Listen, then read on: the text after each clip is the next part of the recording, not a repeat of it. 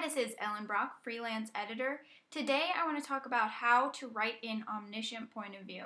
It's a common misconception that omniscient allows you to go into the viewpoints of different characters. That's not really the case. In fact, there's only one viewpoint, and that viewpoint is the view of the narrator. So the narrator can see everything and know what all the characters are thinking and feeling and doing at all times, but they don't use the voice of the other characters because the narrator is its own entity. In Third Limited, you might incorporate the character's voice into the narration, even though it's not in first person. It would probably sound a lot like how the character might speak if it were in first person.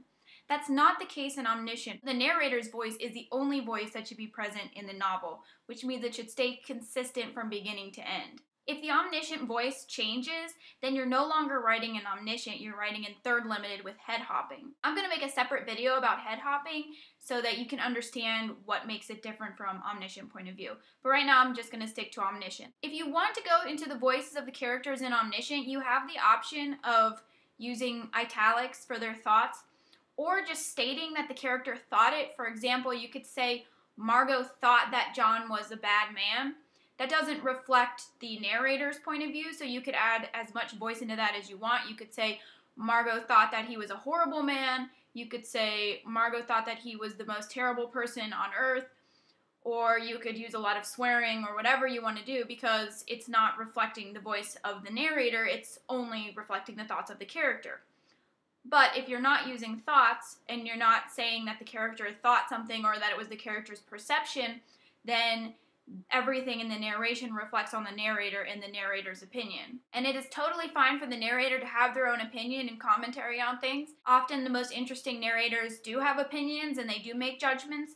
It's just important that those judgments not be the character's judgments unless it's specified. The challenging part of omniscient point of view is that because the narrator can follow any character that they want, including their thoughts and their feelings and what they're experiencing, it's really important that the author be discerning about what information they reveal and when. It has to be strategic. It's not a good idea to just jump from one character to another character to another character.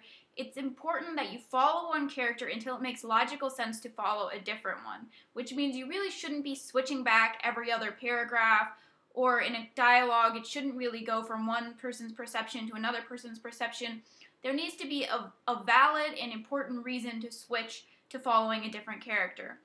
Otherwise, it can make the narrative feel very cluttered and jarring if you're jumping from one character to another. It can also create a distance between the reader and the character, where they can't really establish a closeness to any of the characters because the focus character is changing so rapidly. What you don't want to do is change the focus character just because it's easier to explain something from their perspective, because this is going to create a very weak feel to the story because you're going to end up relying a lot on telling. You still want to use showing as much as possible, even though as an omniscient narrator you can tell anything that you want. Showing is still a better way to engage the reader in the story. So I hope this video gave you a better understanding of omniscient point of view. I'm going to make another video about head hopping very shortly. So thanks for watching, and leave a comment if you have any questions.